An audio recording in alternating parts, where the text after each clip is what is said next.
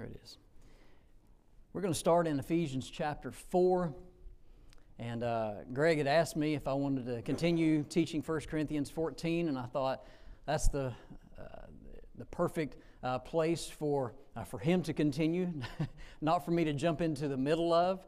And so I'm going to leave 1 Corinthians to him. He's doing a wonderful job. And I was glad, just you wouldn't know this, but I had taught through 1 Corinthians chapter 11 at Eastside before leaving. And so our last Wednesday night there, I finished chapter 11. We got here and started in chapter 12, and so it was kind of a perfect timing of things. And so, but I'm grateful for Greg teaching that class and the wonderful job that he does in so doing.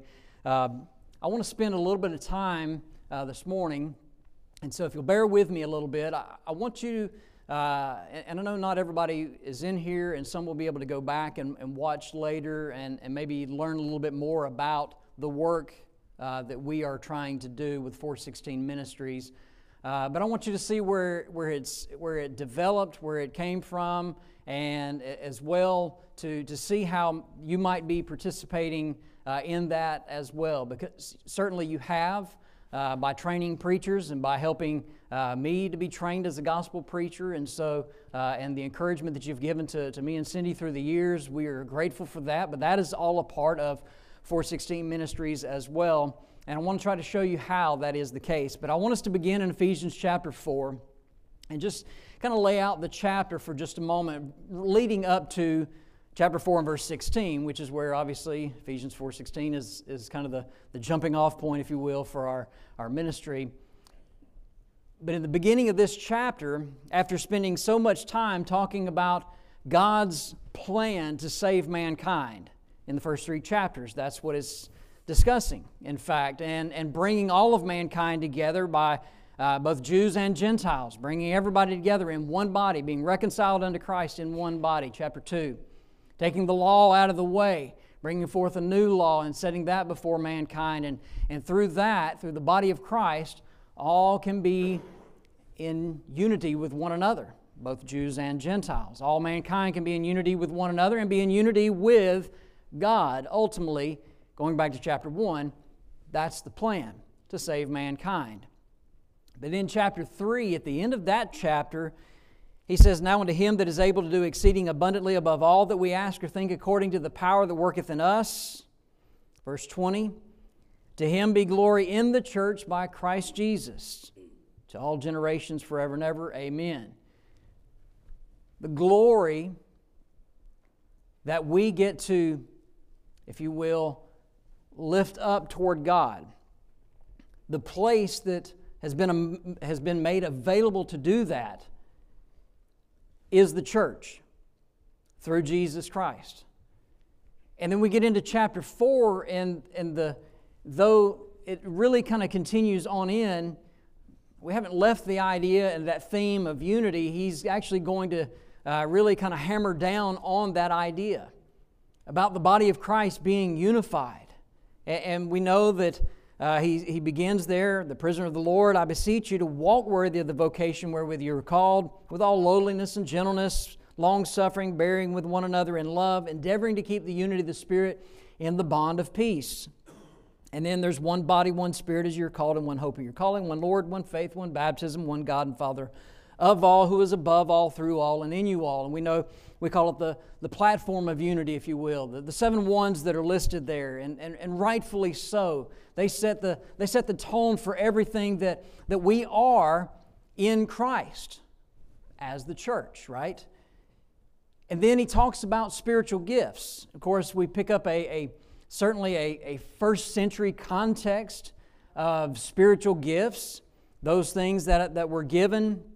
The measure of Christ's gift, verse 7, "When He ascended on high, led captivity captive, He gave gifts to men." And then he talks about that for just a moment. And then He gave some to apostles, prophets, evangelists, pastors and teachers. And then we get into the why, verse 12. "For the equipping of the saints for the work of ministry, for the edifying of the body of Christ, till we all come to the unity of the faith and the knowledge of the Son of God, to a perfect man, to the measure of the stature of the fullness of Christ. And the reason that I wanted to connect that, Greg mentioned this passage in his last class from chapter 13 of 1 Corinthians, because it is certainly parallel. It's talking about those very same things. This is why the spiritual gifts were given. We see that context of the first century. The Bible's not yet written, completed, so we don't have that yet. And so you see that phrase in Ephesians, till we all come to the unity of the faith. In other words, the completed revelation as per 1 Corinthians chapter 13, 8 and following. That discussion picks up there.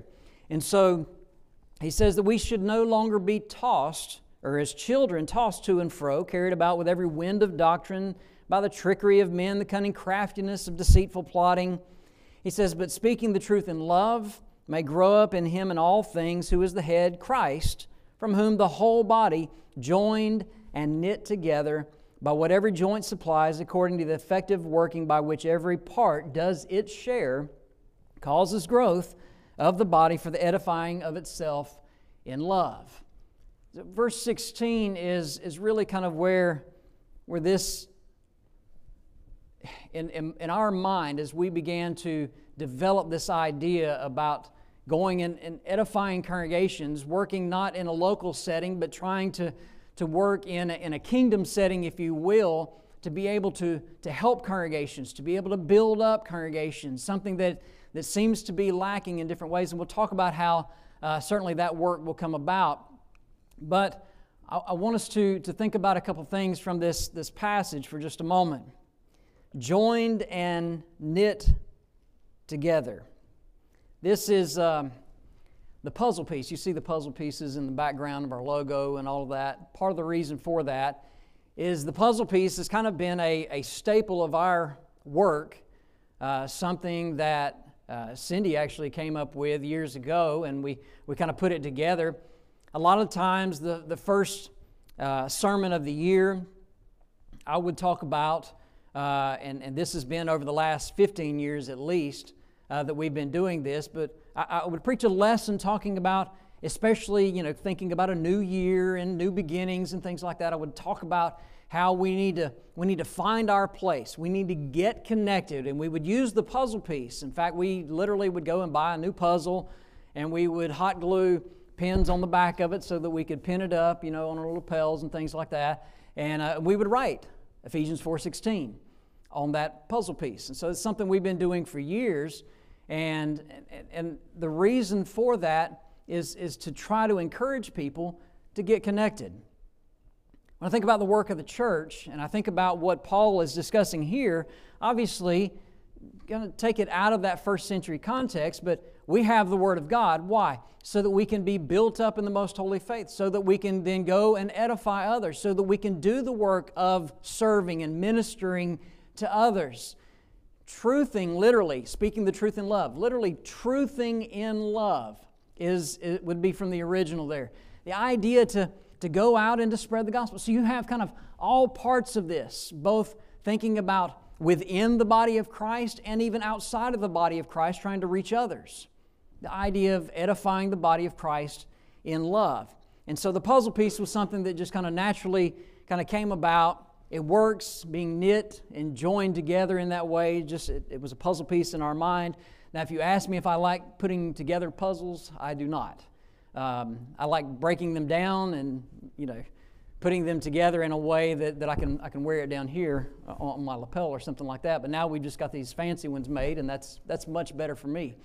I don't like putting puzzles together. But in a sense, as far as, cardboard puzzles, but in a sense, what we are trying to do is to knit the church together and knit members of the church together.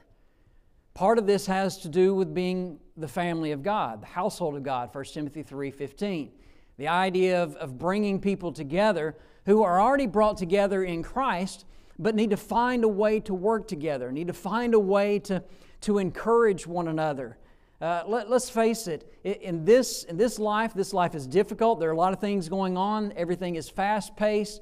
There's so much happening around us. It's easy to kind of get if you will, swept away into all that going on around us and forget who we are and where we are and what we're supposed to be doing, right, with one another as the family of God. And so if we can find our place in the kingdom, if we can find our place in the local work, get connected, and this is certainly where I think about elders and the work in which they're involved in trying to not just oversee everything going on and to watch for our souls, but to help, if you will, plug us into those places where our talents can be used and where we can benefit others and where we might encourage someone and where we might be able to lead in a certain way or where we find our place. And there's so much to do in the Lord's church. We just need to be working to do that. And so, again, this is where all of this comes about from Ephesians chapter 4. And so when I think about the puzzle piece, it was just kind of a natural outgrowth, if you will, of what we were already doing in that way. And one of the things when conceptually this kind of started coming to our mind, really almost 2 years ago, at least a year and a half ago now, this is something that we thought, this is something we'll do yet in the future, and thought, okay, when we get out of local work at some point in the future, I've got enough gray hair to start thinking about that, right? And so we get to that point, whenever that is, where we were going to get out of local work maybe and start thinking about some of these things. Well, this would be a good thing to do. And then that concept became a reality, and it was like, okay, catch up, this is happening. And so it began to move really quickly. And so we're still, in some ways, just trying to get caught up with what's going on. And so leaving local work for me as a personal note is kind of a sad thing. But I'm excited at the same time because I think this is a work that is needed and something that maybe we will be able to benefit the kingdom in some different ways. And so if we can help in the church, that's certainly what we want to do. So let's think about our vision. Let me share this with you. Ultimately, build up the kingdom where it's weak. In our travels of the last 10 years, I would say, we have seen places where, geographically speaking, the Lord's church is weak. And you've traveled enough around the country, you know that to be the case. There are certain areas where the church is just not, where there's not a congregation. Places where the congregations are hours apart from one another. And some of that has to do geographically with especially you go out west and everything's kind of spread out anyway. But you can go up into the northeast and it's the same story. And there's a lot more people up there, a lot more opportunity to reach folks. And yet the church seems to be very weak in some of those areas. And so geographically speaking, we know that to be the case. And so we're going to be looking for opportunities to be able to strengthen those congregations that are in those areas.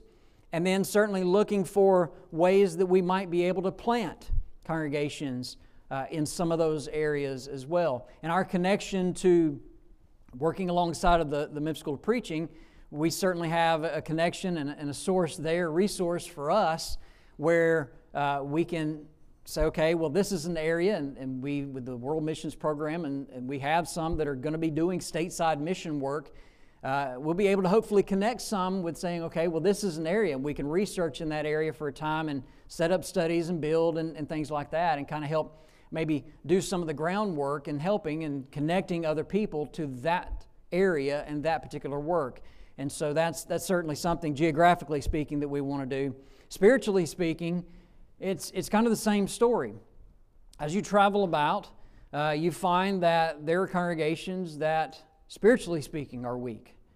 Not just geographically where they're located, but where they are spiritually, doctrinally. And so we want to help strengthen and encourage and build up in some of those areas as well. And so that's kind of our broad and main vision in this particular work. So the mission to edify and to encourage preachers and families, they're on the front lines, so to speak. And so, and I mentioned that the other night at the graduation to our graduating class.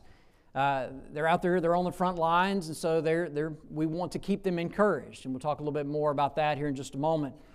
But we want to build relationships between the school and congregations to encourage that support for preachers.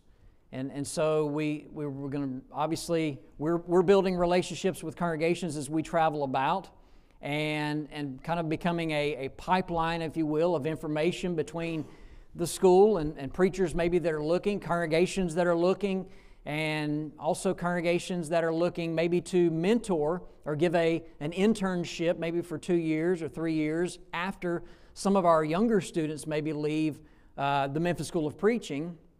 Some of them come in at 18 years old. This is the reality of things, and leave here after 2 years, graduating at 20 years old. And you know as well as I do that they don't have a whole lot of world experience, obviously, and so they need a little bit of time. And so what happens a lot of times is our preachers go out at that point, and they go to some of the small congregations, and they are put into positions. Sometimes in these congregations, especially the spiritually weak congregations, these young men are allowed to almost become, or pushed into positions where they become pastors of congregations rather than just the preacher. And we know the distinction. We understand that. And that shouldn't be the case, but that's what happens so many times. And these young men are certainly not ready for that, and maybe are not aware how to even have seen that coming. And then all of a sudden they're in that position. And I've seen it happen over and over. Maybe you've experienced that or seen that happen. And then 2 or 3 years down the road, guess what? That young man's not preaching anymore. And that's the saddest part of all of this, the reality of this. And so we want to help that if we can to try to reach some congregations and connect preachers in that kind of situation as well. And so ultimately we want to plant, we want to help water in some places, and we're going to be praying for laborers in every place. And so we'd ask you to certainly partner with us in that way as well. So these are things that we can certainly be doing together. Let's look together for a moment at 2 Timothy chapter 4.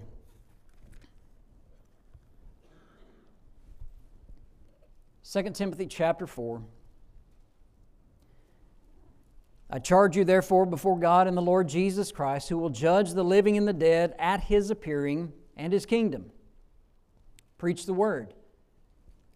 Be instant, be ready in season and out of season. Convince, rebuke, exhort with all long suffering and doctrine or teaching. Be ready. Well, this is what this is the work of the school. This is what the school is doing, training these men to be ready, right? To go out and to, with that charge, to go out and to preach the gospel, to preach the truth, to be ready to do so, to be prepared, to be eager, yes, but ultimately to be prepared to do so. And the school does a great job, and I am thankful for it. And I know you are as well as supporters of the school. But what about on the other side of this? You see, when I start looking at the next verses here, verses 3 through 5, here's what follows. The time will come when they will not endure sound doctrine. Where these men go out and preach, and they've been prepared to do so, and they're going to do so. They're going to give their heart to this work. They're going to preach their hearts out, so to speak. But the time will come when they will not endure sound doctrine, Paul says to Timothy, according to their own desires, because they have itching ears. They'll heap to themselves teachers. They'll turn their ears away from the truth. They'll be turned aside unto fables. So they're just going to be out there wanting and listening to myths, fables. That's what they're going to want to hear with itching ears.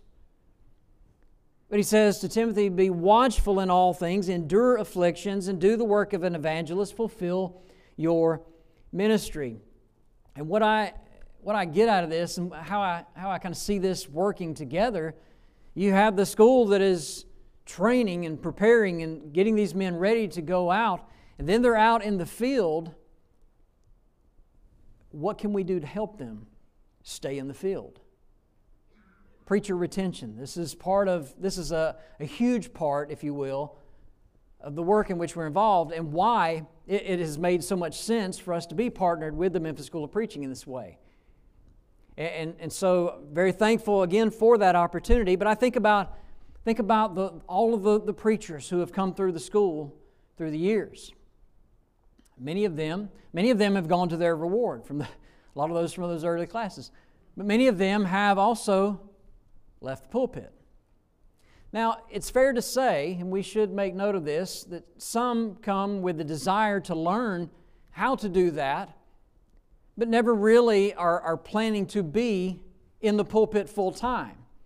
But they want the training, they want the Bible knowledge, and they want to study themselves, prepare themselves so that they can teach classes, so that they can preach when they get the opportunity, so that they can do other parts of the ministry, but they're preparing themselves. And great, wonderful, because not everybody needs to be in the pulpit.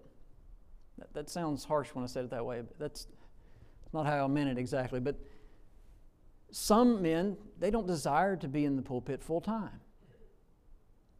And maybe it's the case that some don't need to be in the pulpit full time.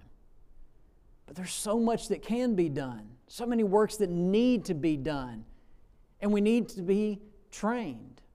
The better trained in the Bible, the better prepared, the stronger the congregation, right? It's all about strengthening congregations. It's about building up congregations. And so this is all part, if you will, of that work together. And so this is where Cindy and I want to help both preachers and congregations. We want to help keep preachers preaching. And so we want to have congregations kind of partnering with us to do this work and to support others and to help others in this way. And so this is where it's all kind of come about. So when I think about what every preacher deals with, and verses 3 and 4 especially start working that out. But in verse 5 he says, you need to endure it. You need to hang in there, right? And that's wonderful. I mean, Paul tells Timothy, by inspiration, hang in there. Keep on preaching, right? But sometimes preaching feels alone. We feel by ourselves. And in some areas, geographically speaking, thinking about congregations that are weak geographically, they are alone. They have no circle of people around them. And sometimes elders and congregations are wonderful, and they bring those people in, and they love those preachers, and they make them part of that family, and that's so lovely, and that's the way that it should be. You know where I'm about to go, right? That's not always the way it is. That's not the reality of things, unfortunately. Because people are people, right? And so we need to encourage these preachers. And that's what this work really, a good portion of this work is really about doing that. When I think about congregational help and some of the works we're going to be doing, I know some of this might not be able to be read by some, but there's different areas in which we will be working in this work. Sometimes, and week to week, this work could look completely different than last week. And sometimes we might be in a location for 3 or 4 weeks, and so we're invested there with time and effort, and we're doing several different things while we're there. And so sometimes it might just be fill-in preaching. Sometimes it might just be randomly stopping into a congregation just to say, hey. And the reason that I say that is because years ago when I first started preaching, I was in Homerville, Georgia, and it was my first work, and it's where I obeyed the gospel, small congregation down in South Georgia, in the edge of the swamp. And, the work, though there are congregations around, again, sometimes the work, you feel a little alone in the work. And so if somebody would have been driving through town or something like that, or coming through on 441 south through Homerville, Georgia, and called me and said, hey, Wayne, I'm going to be in town in about an hour. I want to stop by and see you, see how you're doing. I want to take you to lunch or take you to breakfast, go buy you a cup of coffee, whatever. I want to hear about your family. I want to hear about your work. I want to hear what's going on in your life. You know what that would have done for me? That would have been such a shot in the arm, right? that B12 shot that just keeps you going, right? For a little bit further. Go a little bit more, right? Just need a little bit more. And that's what we want to do for folks, is to try to help encourage. And everybody needs that. And so sometimes just stopping into a congregation can do that. We visited a little small congregation in East Tennessee this past week where Matthew and Olivia are now attending. And they were so excited when we walked in. We got there before Matthew and Olivia, and so they didn't know right off the bat that we were connected to them, and they were just, everybody's meeting us at the door because it's a small congregation, and they don't get that many visitors. And so they loved it, and you could just see that it just kind of, you could see it on their face. It encouraged them. And I know how that is working in small congregations through a good portion of our ministry. That's a big deal. And so certainly we want to help doing that, encourage where we can in that way. Sometimes I'll be filling in different places, and sometimes when we're in town here, filling in and things like that as well. Gospel meetings, seminars, different things that we can do, leadership seminars, evangelism type seminars, and even edification seminars. This is something that I'm putting together right now, ways that the congregation can edify, can build up itself. And so I'm trying to put together a series of lessons right now so that can be set up even as a series to actually go in and kind of do a weekend seminar in that fashion. And so that's part of the work that we'll be doing. Of course, Cindy's available for ladies' days and classes, ladies' classes and things like that. As we're traveling about some of these geographical areas where the church is not located, and yet it's a growing area, we'll plant ourselves for a little while. We'll do some research. We'll try to set up some Bible studies and see what we can do there in that area. And we may have to move on and go to another location, but we'll be coming back there and hit it again and try to do that. And those will be those areas that we will be kind of marking on the map as mission points to be able to connect that with other preachers that may want to go there.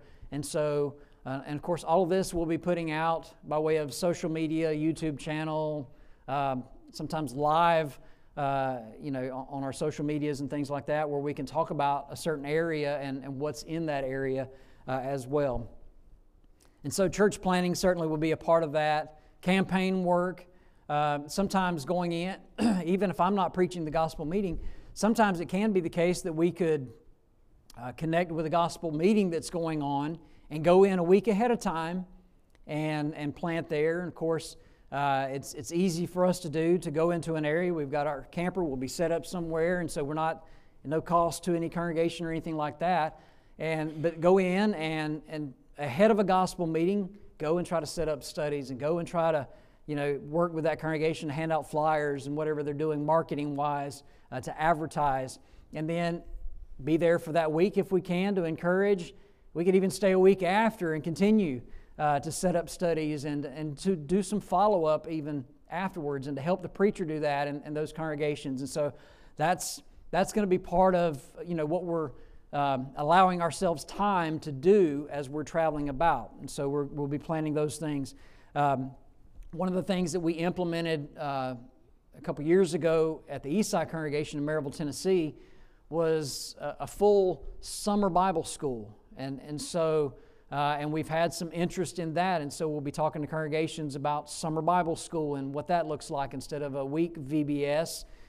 Some of those activities happen all summer naturally anyway, and so just kind of connecting those things by a theme, putting them together, and having the classes work all summer long, that whole quarter, to be a little more VBS oriented, but they'll be structured during the same time frame as a Sunday class and a Wednesday class, but then to have some other activities that are done alongside of that, outside of that class period as well. And so summer Bible school is something that we're excited to kind of talk to congregations about as well, and just something that might work in other places as well. And so we get asked the question, well, how can we help? You'll see a QR code up on the screen. Forest Hill, you are helping. You are tremendously. You're helping us kickstart this work, and we're ever thankful for that. We love you for that. That is beyond our greatest imagination of how this thing would have ever gotten started. but Forest Hill and the Memphis School of Preaching is making that happen for us. And so we are excited for that. We're certainly going to be raising funds as well as we go out and to lighten that burden, if you will, on the work here. But certainly we want to put that out there. And so, and because this is being live streamed and recorded for later, I'm going to talk about it as if you're not already doing that. So bear with me here. So obviously our QR code, it goes to all of our social media links. It goes to ways to donate. And so there's just links to follow digitally, and that's real easy to do. Obviously, checks through the Memphis School of Preaching is another way to get money directly to that work. And so we have a fund that we are adding those to, and that's our working fund that we're building up. And so that's a way to be able to help. And so much of what this work has been because we have worked locally, obviously, with some congregations, and we've learned and we've experienced, and we've had the lows, and we've had the highs, and we've had you just got to keep pressing on type of years as well in ministry, as well as you certainly have experienced that in your life. And so this is not just always about ministry. This is about the Christian life. It's about, we have lows and we have highs, and we have those times where we just got to keep putting one foot in front of another, and so and keep pressing forward. And we want to help people to keep doing that. We want to build up the church in that way. And so the way that you've encouraged us and helped us, we're carrying that to other people as well throughout this good brotherhood. You can pray. Please be prayerful for this work. We're grateful to be able to do it, but spend some time. Pray for preachers, for preachers' families, for preachers' wives.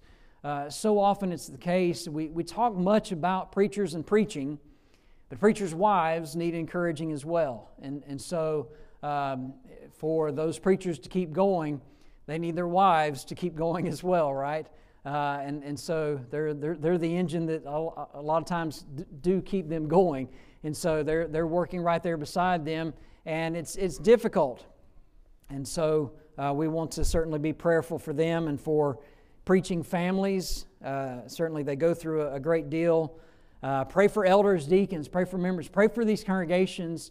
And again, as we are going out, those things we're going to be talking about, like I say, through social media and through our YouTube channel, through a newsletter. And so as you see those names or hear of congregations where we're visiting and working, please add those to your prayer list as well and be praying for those works. Our brotherhood needs it. They need our prayers.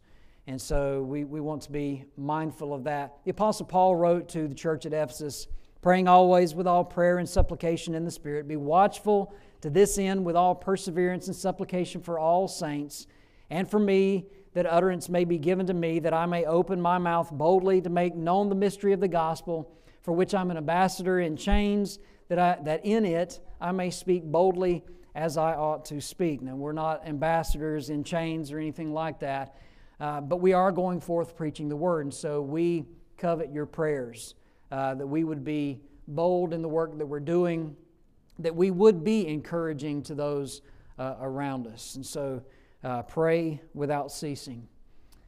Planning. How can you help? You can help us in planning in this way.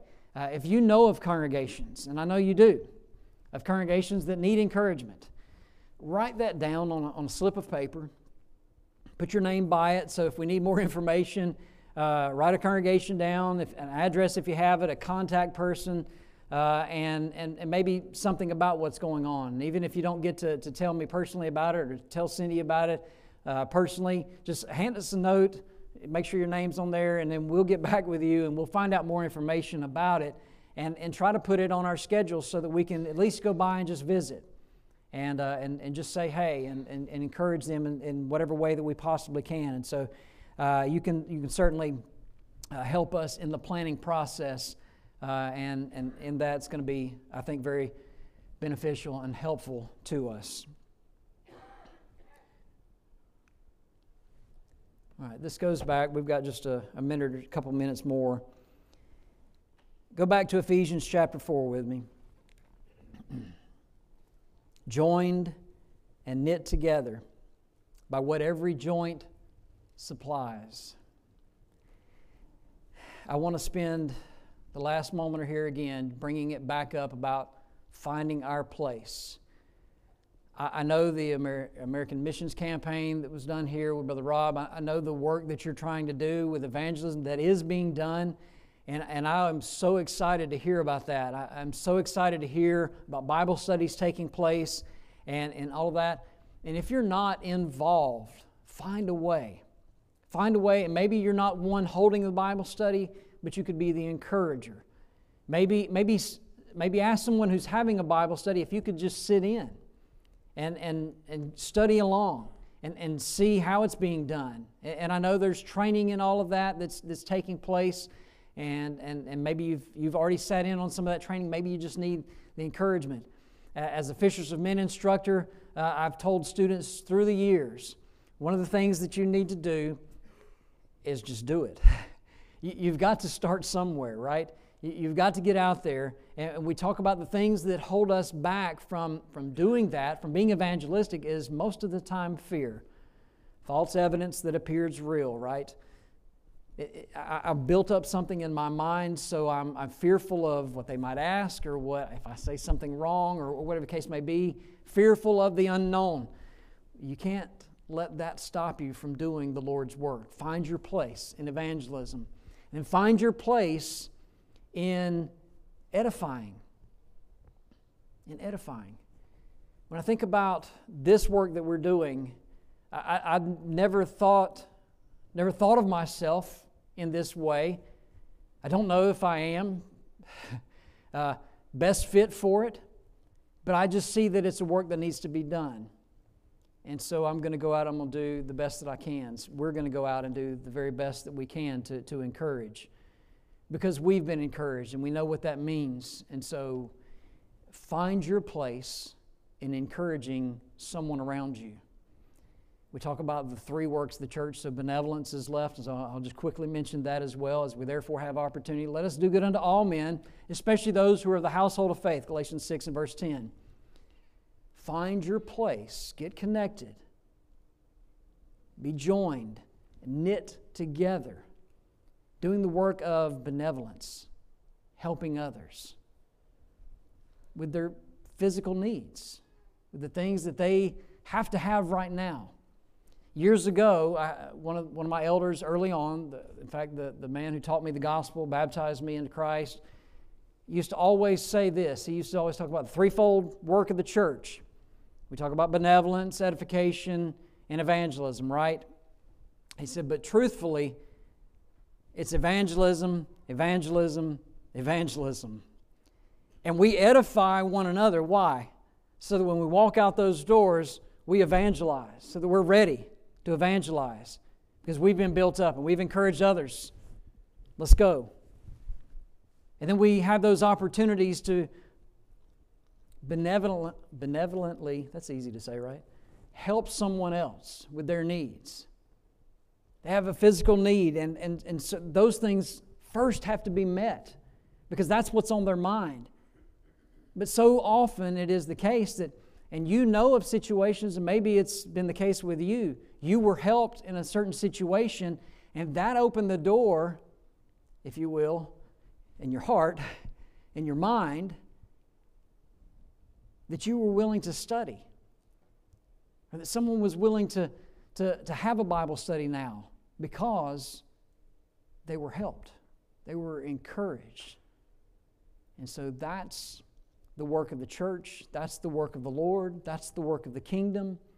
And according to chapter 3 and verse 20 and 21, therein we can glorify God in the church by Jesus Christ. That's the work that we're involved in. That's the work that I hope you are involved in. I appreciate your time.